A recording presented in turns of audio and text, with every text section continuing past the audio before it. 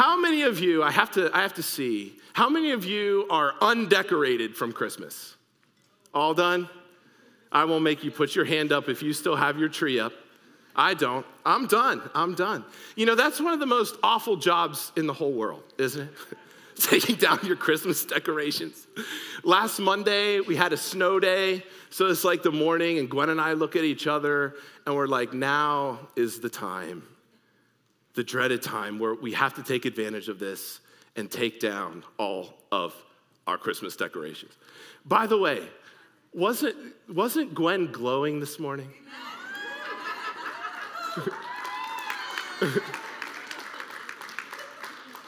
Yes, we are expecting our third child in July. How about that? We can avoid all the awkwardness, like she kind of looks, should I say?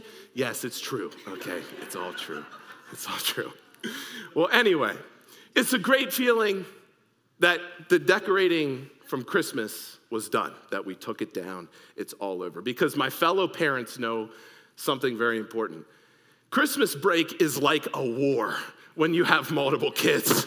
It's like you just made it through a war. You know, the kids are at home all the time. They're always overstimulated. It's a total free-for-all. There's new toys to fight over. It's crazy.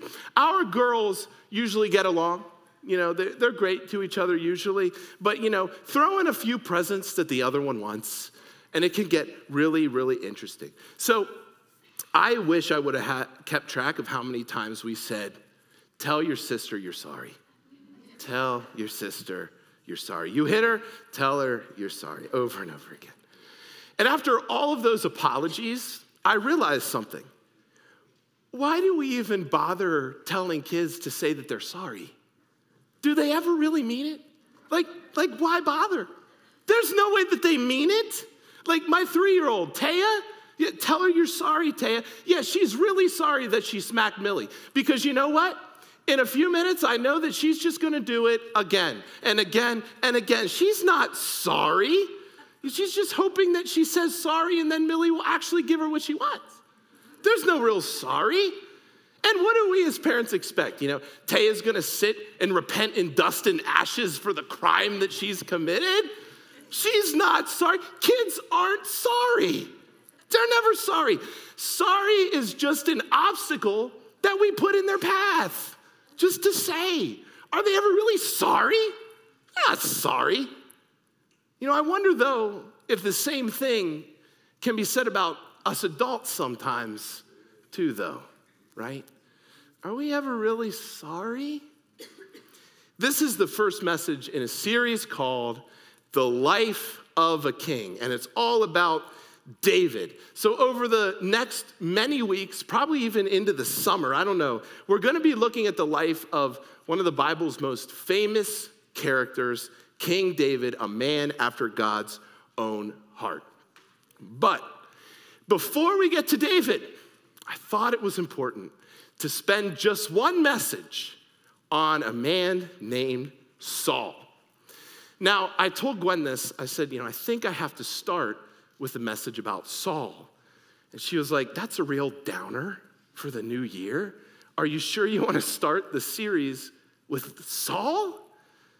And so if the message isn't very good today, I guess Gwen was right, and I guess I shouldn't have. But I think it's just really important to understand Saul before we get to David, because David comes on the scene when Saul is king. And if you know anything about David, you know that Saul is a huge part of David's life, especially in the early years. So before we get to our main text today, which is from 1 Samuel chapter 15, I want to just quickly back up and look at some context about what's going on in this time. The story of Saul and even David actually kind of start in 1 Samuel chapter 8. 1 Samuel 8, verse 19, it says this, "But the people refused to obey the voice of Samuel, and they said, 'No, but there shall be a king over us, that we may also be like all the nations, and that our king may judge us and go out before us and fight our battles.' And when Samuel had heard all the words of the people, he repeated them in the ears of the Lord, and the Lord said to Samuel, 'Obey their voice and make them a king.'" So the people wanted a king so that they would be like all the nations. And so Saul becomes their king. Now, think about this. Isn't it amazing how things birthed out of wrong motives never turn out the way that we envisioned? Right? Things birthed out of wrong motives, they never turn out. The people were essentially replacing God as their king and as their warrior in favor of an earthly one, like all the other nations. We want to be like all the other nations. That is wrong motives. And listen, every time we replace God in favor of earthly pursuits and acceptance, does it ever really turn out for us? It never turns out. As a matter of fact, think about it. The very things that we replace God with are the very things that then hold us back from experiencing all that God wants us to experience from Him. When we replace God with those other things, those are the things that actually hold us back. We think we're going to move forward by replacing those things, but it really just holds us back. 1 Samuel 9:17, it says this, when Samuel saw Saul, the Lord told him, here is the man of whom I spoke to you. He it is who will, look at that, restrain my people. And this word here for restrain is usually always used in a negative context. It means to shut up, to imprison, to close, to detain. So listen, when God is replaced, we are restrained. When God is replaced in our lives, we are restrained. Here's the reality, right? You don't need another king to sit on the throne of your life. That position belongs to the King of Kings. You don't need to go to other things that claim to fight your battles for you. God said, I will fight your battles for you. He is our warrior and He is our king.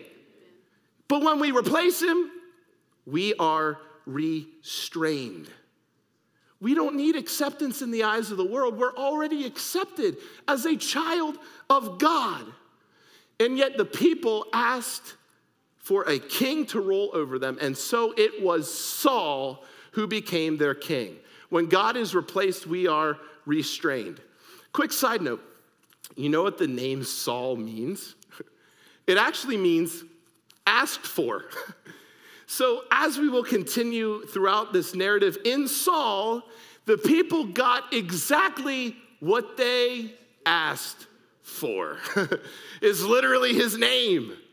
They got what they asked for, and you'll see that more and more. Hey, you know what it's like to get exactly what you asked for sometimes now, don't you? You're gonna get what you asked for, don't you worry. Now let's get to the passage for today. 1 Samuel chapter 15. So this is Saul. This is why he's there in the first place, okay? 1 Samuel chapter 15, verse 13. And Samuel came to Saul, and Saul said to him, blessed be you to the Lord. I have performed the commandment of the Lord. So what commandment has Saul performed? Well, earlier in the chapter, this is what God commanded, okay? This is from verse 2. Thus says the Lord of hosts, I have noted what Amalek did to Israel in opposing them on the way when they came up out of Egypt. Now go, and this is the command, now go and strike Amalek and devote to destruction all that they have. Do not spare them. Kill both man and woman, child and infant, ox and sheep, camel and donkey. Ooh. Now, Wilson actually referenced this verse last week, if you remember, and it can be a really hard and confusing verse to read, right? And really, the rest of the sermon could be all about why? Why is God commanding this? What is going on here? Well, before we move on, I thought it at least demanded some type of understanding of what is happening here. And I found this really great summary, and I just wanted to read it to you. We wonder about God commanding the Israelites to totally destroy the enemy, including all the women and children. How can that possibly be right?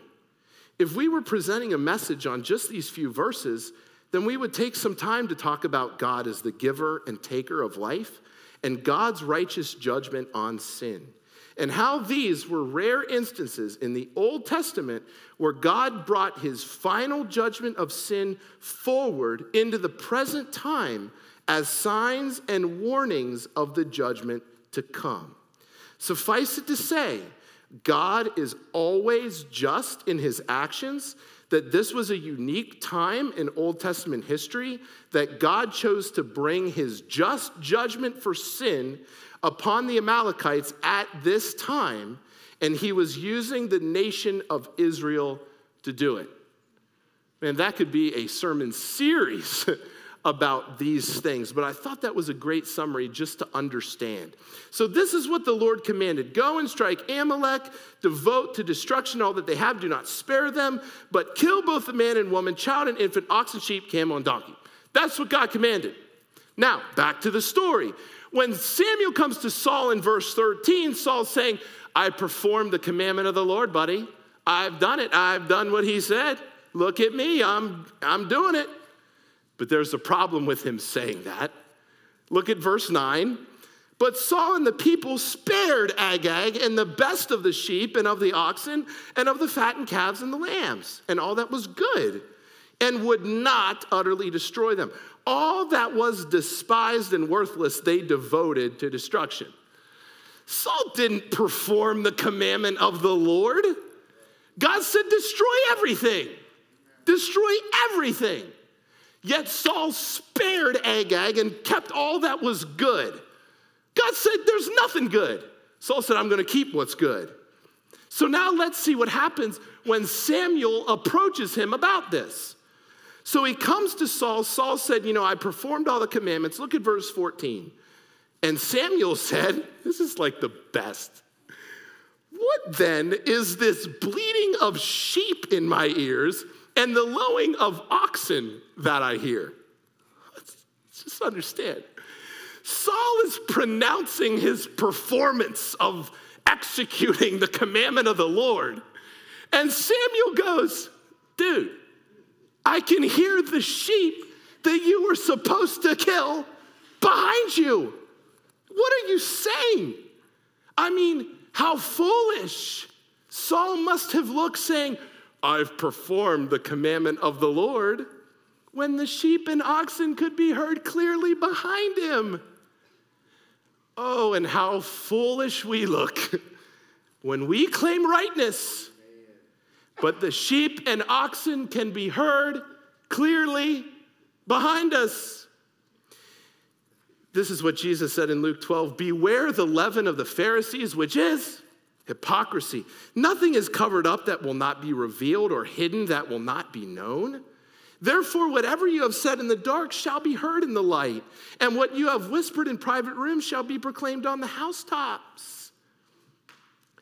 You know something? Sheep make noise. Sheep make noise. And we all know what it's like to have sheep, right? We disobey the Lord. We kind of, look, there's signs of us not obeying the Lord around us. We all carry these things. We all disobey. We all fall short. We all fall to live up to what God has commanded. So listen, either you can confess it or you can try to cover it. But if you try to cover it, sheep make noise. You can hear the sheep behind you. Oh, everything's good here. It's all good here. We can hear the sheep. It's not good. You're not fooling anybody. We can hear it. And if we can hear it, God can hear it too. Right? So either you can just confess it or you can try to cover it, but covering it doesn't work. So then look at this guy next. Look what he does next. Verse 15. Look at this. Saul said, oh, okay, now I'm caught. But they have brought them from the Amalekites, for the people spared the best of the sheep and of the oxen to sacrifice to the Lord your God. And the rest we have devoted to destruction. Isn't this classic? The woman made me do it. The woman made me eat of the fruit. Now the people made me do it. The people made me do it. Yeah. I saw this quote the other day from famous basketball coach John Wooden. He said, blame is the key indicator of failure. Blame is the key indicator of failure. The people made me do it. Now, you know what's interesting about this? Let's look back at verse 9, okay? Remember this? But Saul and the people spared Agag and the best of the sheep. You do a little word study there, you find that the word spared is what's known as a singular verb. So that means that this whole sparing thing was spearheaded by a single person. Can you guess who that was? It was Saul. The people might have gone along with it, but it was Saul's idea to spare this guy, okay? It was his idea. Now, why would he want to do this? Why would he spare this king? Well, here you go. Back in those days, having an enemy king in your prison signified strength.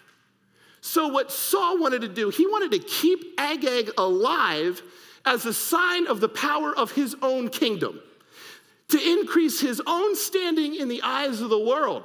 Look, I have Agag. I'm a great king. That's why he kept him alive. So you ready for this one? I read this and I was like, oh, this one will preach. You ready for this?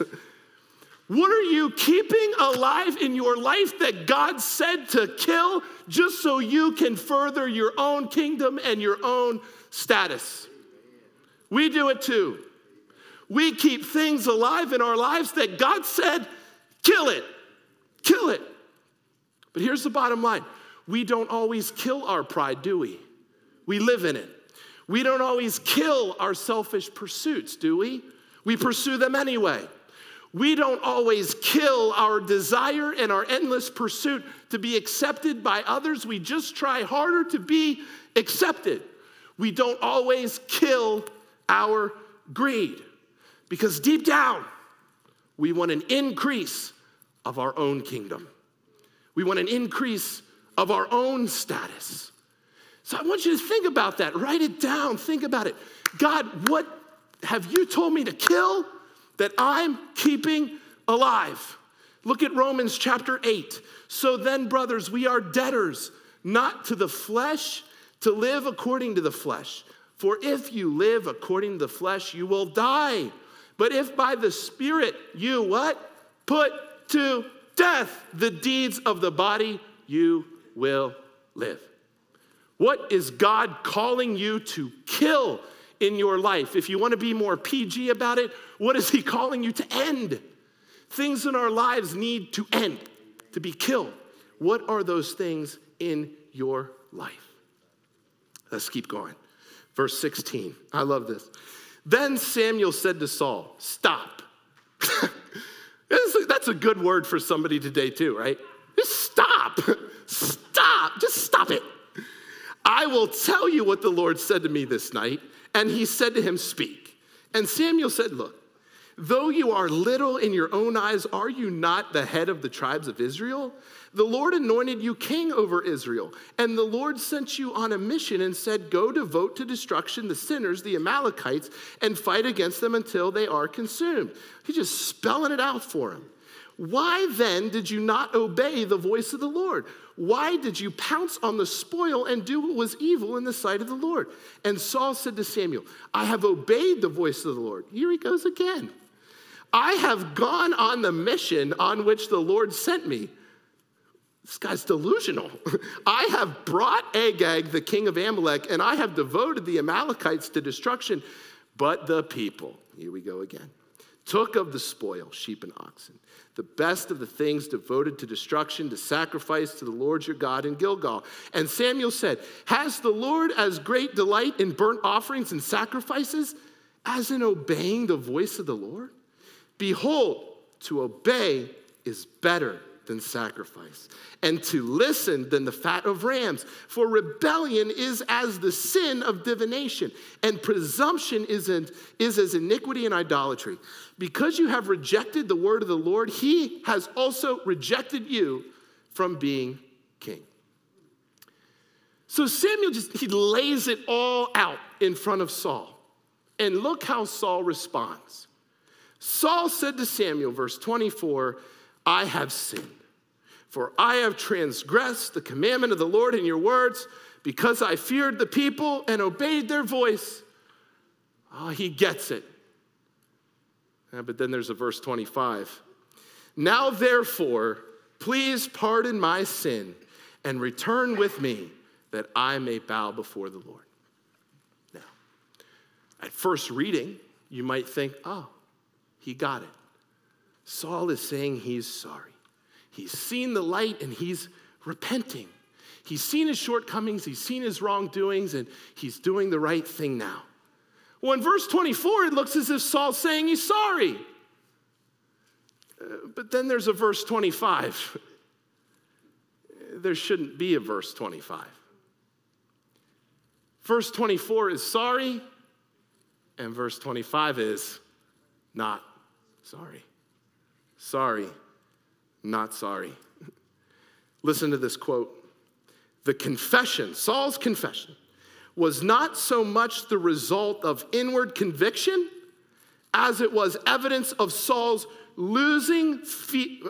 fear of losing the acclaim of the people. Sorry, not sorry.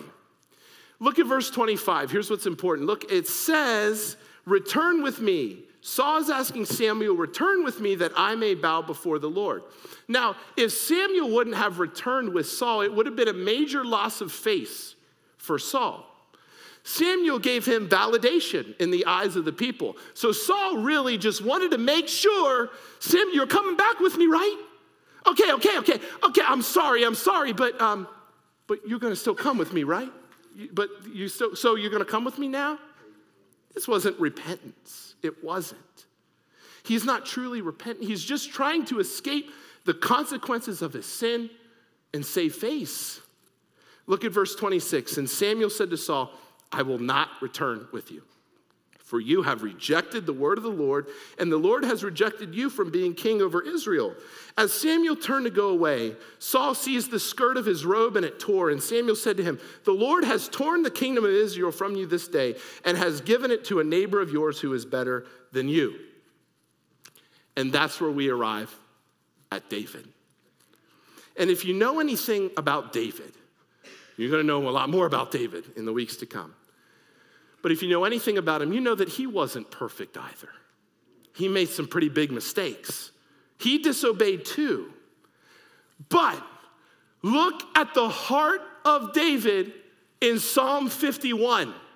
Compare that to what you just heard from Saul. Listen to this heart. Have mercy on me, O God, according to your steadfast love. According to your abundant mercy, blot out my transgressions. Wash me thoroughly from my iniquity and cleanse me from my sin. For I know my transgressions, and my sin is ever before me. Against you, you only have I sinned and done what is evil in your sight. Not the people made me do it. Against you only have I sinned, so that you may be justified in your words and blameless in your judgment.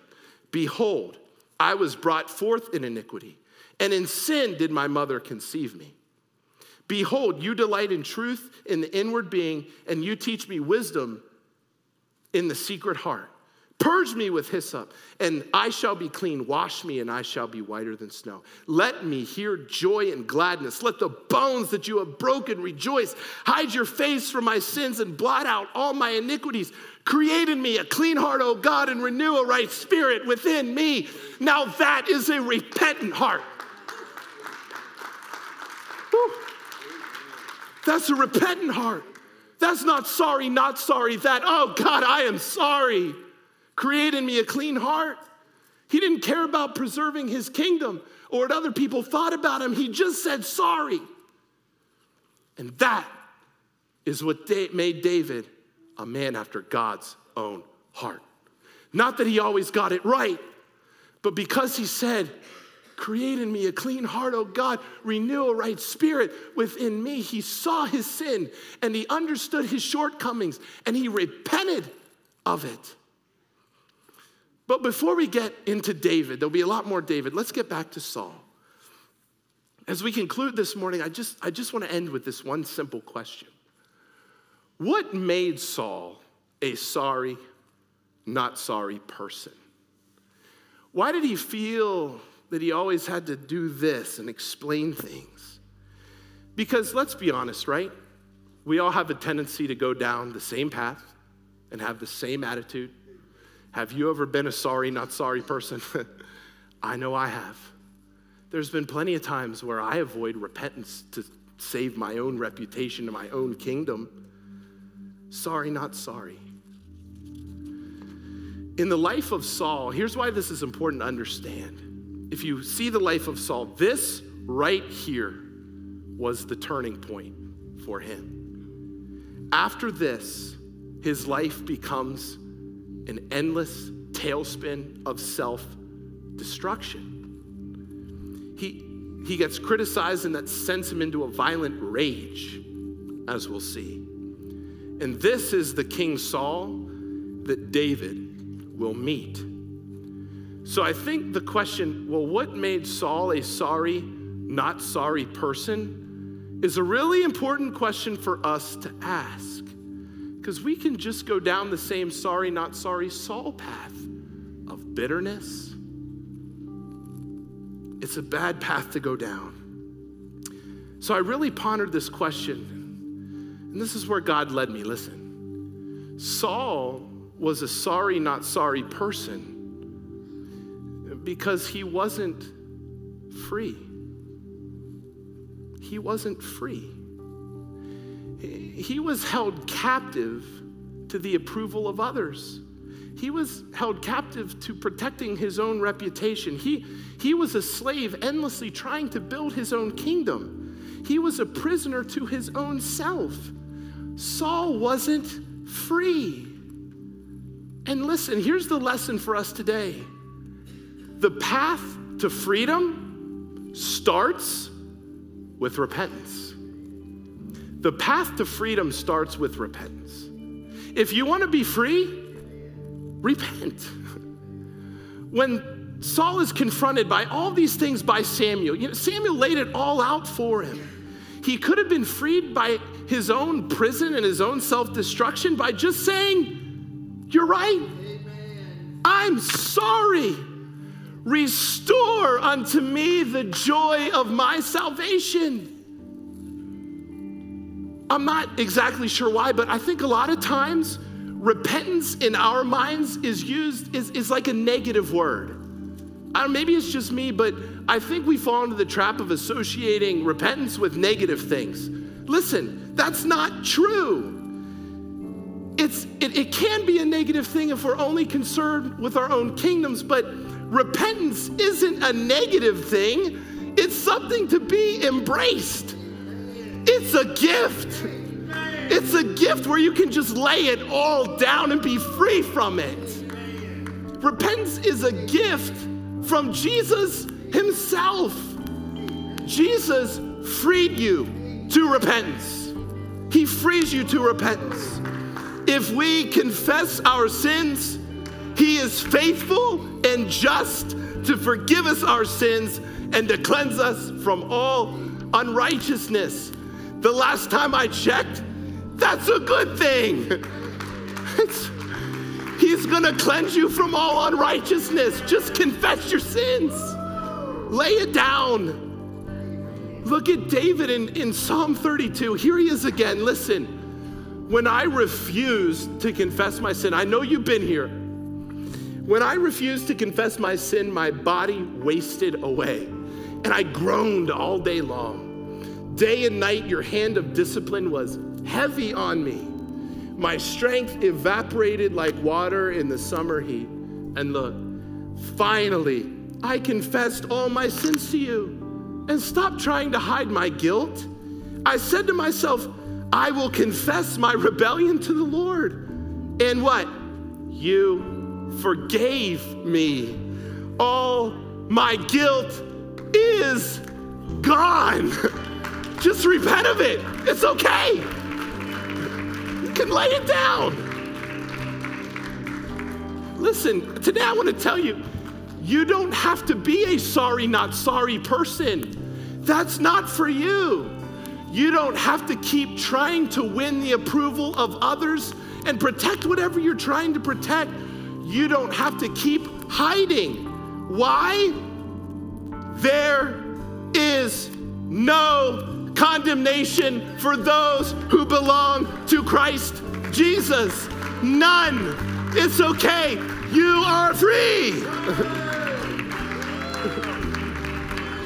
And look, and because you belong to him, the power of the life-giving Spirit has what? It has freed you from the power of sin that leads to death.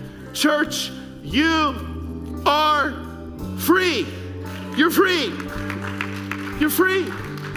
You're free from the approval of others. You're free from having to try to prove yourself. You're free from building your own kingdom. You're free, you're free, you're free, you're free. And listen, even when you fail, because you will, here's the good news today. Listen, you are free to just repent of it and move on. He remembers your sins no more. It's okay. Lay it before him.